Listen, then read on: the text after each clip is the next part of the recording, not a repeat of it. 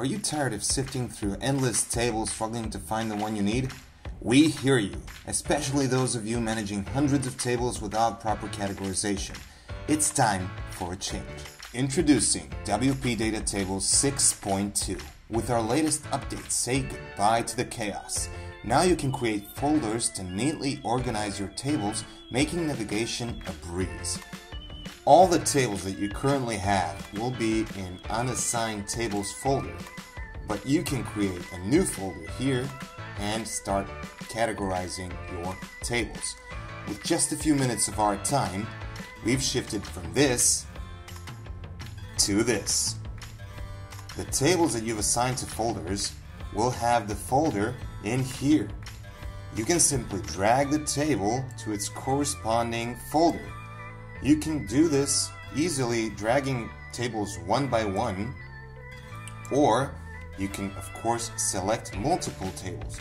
If we click on unassigned tables, the list will refresh and we will see that these two should go into the financial transactions folder.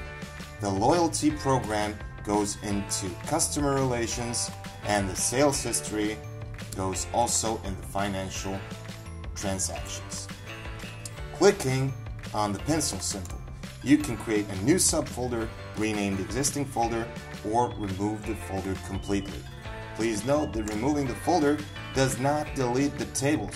They will simply be moved to the unassigned tables, which currently do not exist. And guess what? This feature extends to charts too. Before we go, we wanted to point out that version 6.2 includes some new date formats and a new time format, which includes seconds.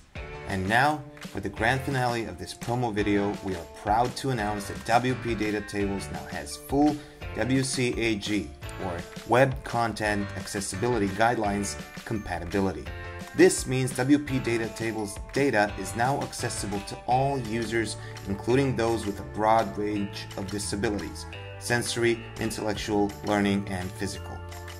That's it for now, but stay tuned for more updates from wpDataTables. Upgrade to version 6.2 today and discover the power of streamlined data management and enhanced accessibility.